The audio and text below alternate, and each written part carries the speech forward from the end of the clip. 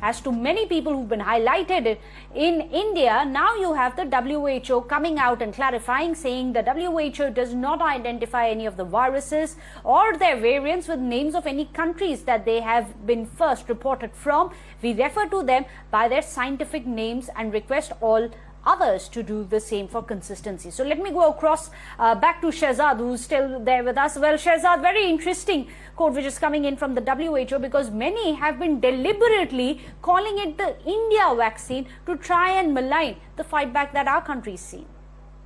Absolutely, Meghna. Meghna, even at this